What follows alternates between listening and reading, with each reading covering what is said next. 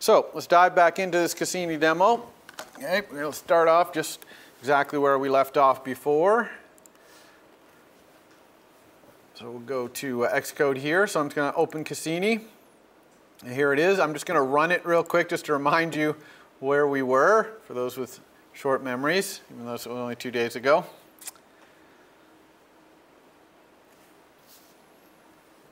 All right, here it is. So we've got our image view, right? We have an image view, and it's inside a UI scroll view, and so we're able to scroll around, okay, just by panning with our finger. My mouse is like the finger there, so I'm just panning around.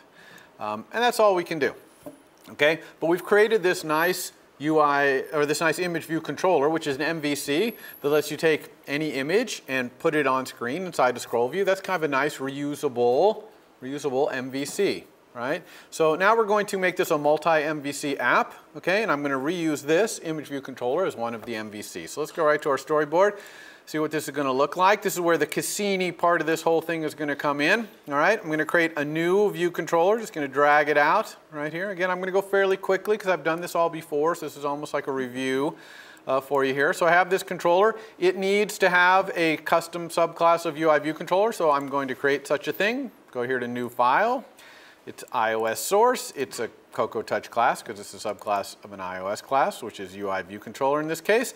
I'm going to call this Cassini view controller because it's going to let us look at some Cassini images. That's what our app is going to do. I put this in the same place.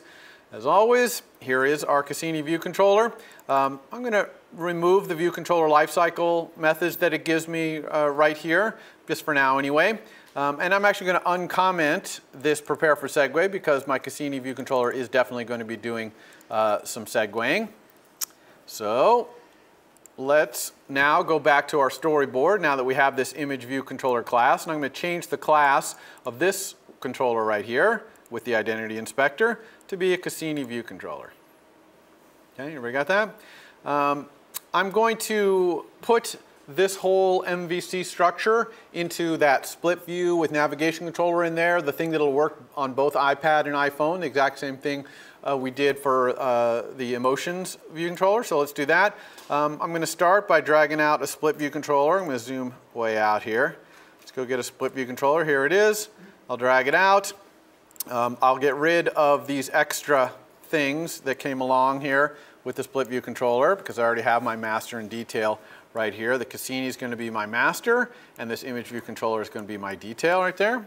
So I'm just going to control drag, hook up my master. I'm going to control drag to hook up my detail.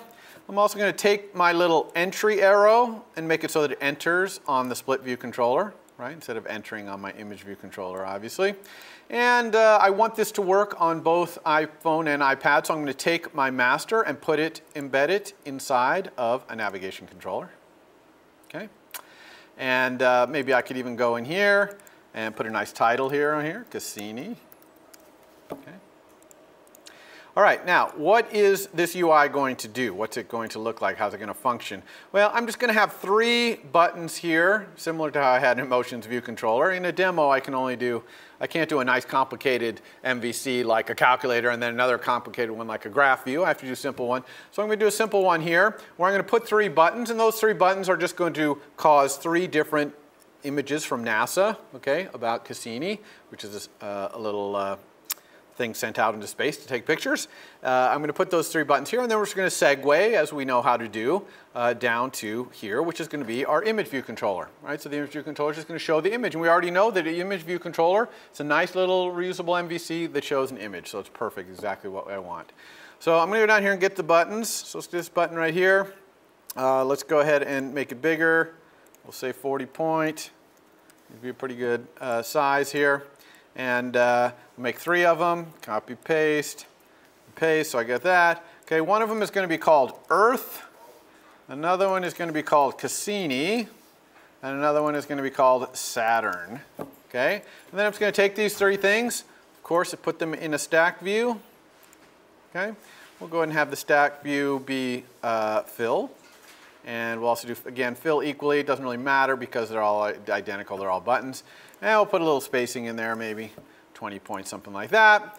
Then I'm going to drag this into the middle, use my blue lines right there so that I can go here and say reset to suggested constraints. And then I'm going to go over to my size inspector and double check that it did the kind of constraints I want, which that looks good to me. It's going to align these things in the center. Okay, so here's our UI right here. Now all we need to do is have these three things segue down to here to show these images. Now I'll show you where these images come from in a minute here, but let's just create this segue. Now I'm going to do something a little different with this segue.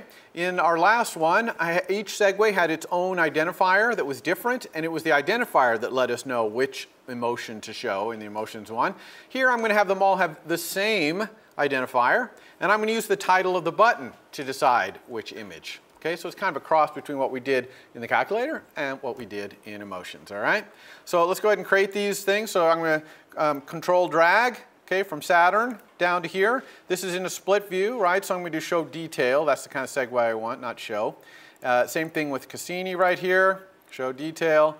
And then up here to Earth, show detail. Whoops, not present modally, undo. Let's try that again. Show detail. Okay, so we've got these three things here.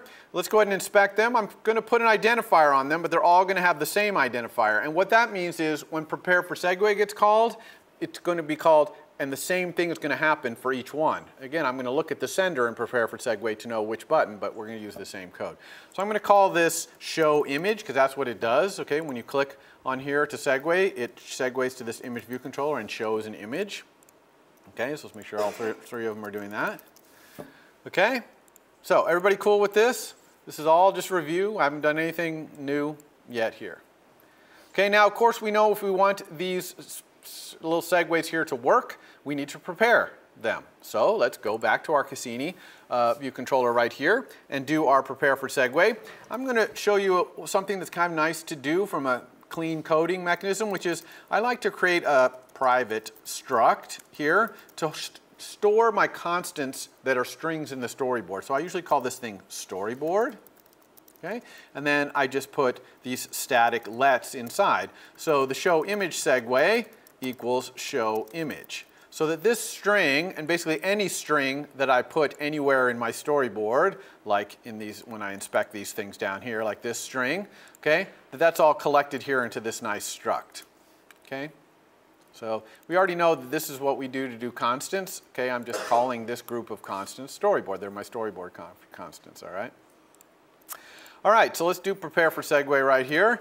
What do we need to do in prepare for segue? Well, first of all, we probably want to make sure that this is the show image segue. So I'm going to say if the segue's identifier equals the storyboard show image segue, okay, then we know that this is what we're preparing for. And remember, in a complicated app, you might have multiple different kinds of segues, like we had in emotions actually, with different identifiers going off. So that's why we almost always check the identifier first, just to make sure that we are doing the right thing. And usually we'll try and spell identifier properly. Okay, so now we know this is the right segue. We need to get the MVC that we're segueing to so we can prepare it. So we know that's supposed to be an image view controller, so I'm going to say if I can let IVC, short for image view controller, equal the segue's destination view controller as an image view controller. Okay.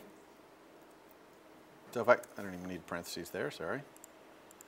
So if I can get that destination view controller as an image view controller, then now I'm ready to prepare this thing. So how do I need to prepare it? Well, it depends on which button is doing this show image. Okay, so I'm actually going to look back at the button. Now, here's the button. Remember in prepare for segue, the sender is the button or the line in a table or something like that that caused it to happen. So I need to convert this into a button. So I could actually do this like this. I could say if I can let the sending button equal the sender as a UI button, then I can go forward here and say, let's let the image name, that's the name of the image we want to show, equal the sending button's current title. Oops, not current image, current title. All right, so this will be one way to do this, okay? But kind of a cool way here is this, right? So what if I took this, cut, and put it in here like that? Okay, so I don't need this. Except for this is if let. So if I put this in here, this is going to be an optional. I can't send current title to an optional. So how can I deal with that? Let's use optional chaining.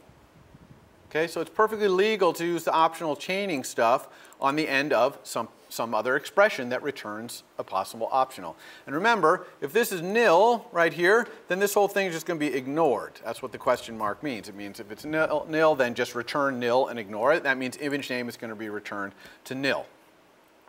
Okay, see how I did that? Just cleans up our code a little bit to do that. Less if-thens and all that business around there. Okay, now I'm going to go get the image that goes with this button's title. Now let me show you how we're going to do that. This demo URL class, remember the one that had the little Stanford URL in there? Well, it also has these NASA URLs, one for Cassini, one for Earth, and one for Saturn. Those are the three buttons we have. And I have a little function right here that just gets the name of the image and looks it up in that dictionary right here, okay, and returns it. So this is a little function called NASA image named. So let's use this NASA image named. I'm just going to say right here that the IVC's image URL equals the NASA image named this image name. Okay, this thing I got right here. All right, and then, oops, sorry, this has got to be demo URL dot because it's over here in this demo URL. Notice this is a static function, right? NASA image name is a static function, so we send it to the class demo URL. That's why I had to put demo URL here. Okay? It's kind of a utility function for that little demo URL class. And while we're at it, you know what? Let's set the title of that MVC to be that image name as well. So that way we'll get Earth or Cassini or whatever as the title of that MVC. Okay, does this make sense? Everybody all clear? Now, let's go ahead and run this and see if this is working. There we go.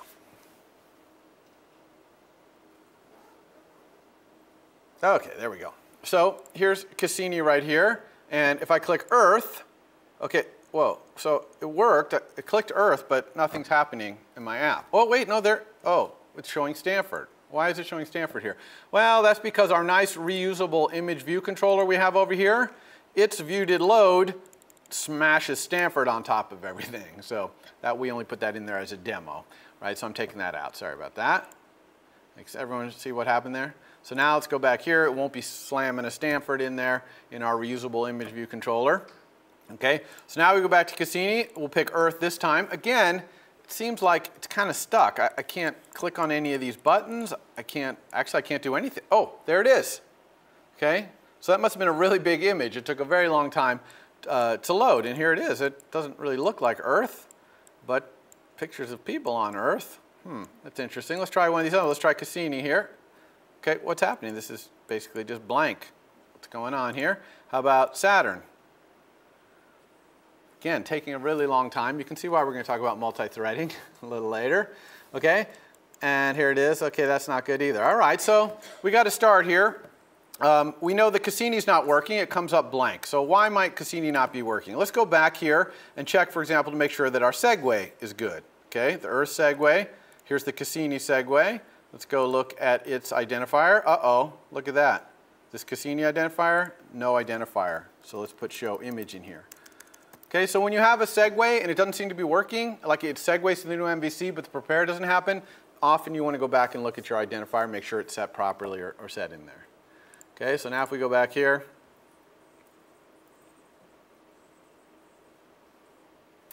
all right, we have Cassini here. Let's click on it. Again, it's loading. Oh, that one's must be a smaller image. It loaded pretty quick. And here it is. It looks like it's just a bunch of outer space. Okay, so we got a problem here, which is that these images that I loaded are huge. That's created two problems for us. One, our app gets blocked. See, I can't click on anything else. I can't even rotate or anything here. My app is just completely stuck. You never want your app in that circumstance. Never should your app be stuck like that. Users will just basically double click on the home button and kill your app and never run it again. They'll think your app is totally hosed. And it is if it behaves that way. Okay, so we really need to fix that.